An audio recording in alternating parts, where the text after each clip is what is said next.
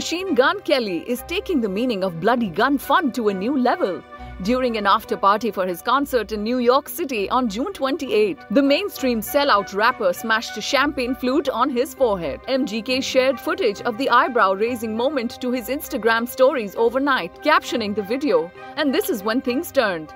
In a follow-up post, the artist seemed unfazed by the act, performing "My Ex's Best Friend" as blood ran down his face. Later that night, the rapper was spotted leaving the event hand-in-hand with his fiancée Megan Fox, with blood stains visible on his sheer pink shirt.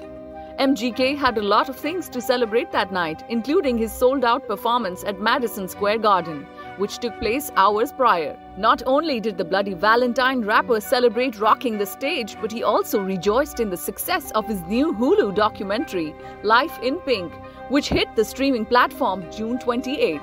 In the new doc, MGK got personal as he spoke about attempting suicide following his father's death in July 2020. As the 32-year-old explained, he put a shotgun in his mouth while he was on the phone with Megan, who was away filming in Bulgaria at the time.